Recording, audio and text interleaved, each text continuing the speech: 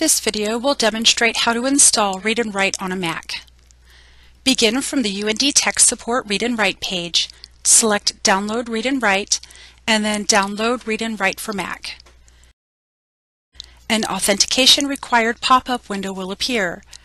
Enter your ndus.identifier and password, the same credentials you use for Campus Connection and Blackboard, and then click Log In. The installation file will download. When it's done, go to your Downloads, find, and click the installation file.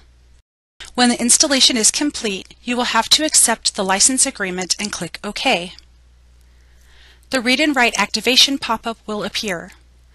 You do not need to enter any information. Simply click Activate.